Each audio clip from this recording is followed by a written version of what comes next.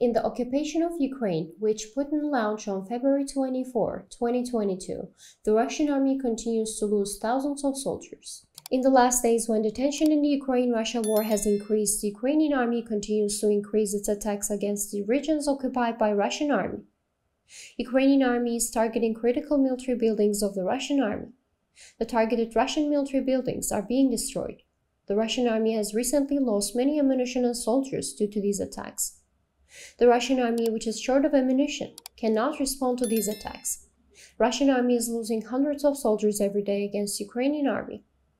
The Ukrainian army is gaining superiority over the Russian army with modern weapons it received from the West. In the last few days, there have been fierce clashes between the Ukrainian army and Russian army. As a result of these clashes, the Russian army has lost thousands of soldiers. According to General Staff of the Armed Forces of Ukraine, the Russian army lost 1,760 military personnel in 2 days. To reach all the actual news fast and reliable worldwide, please don't forget to follow and like us.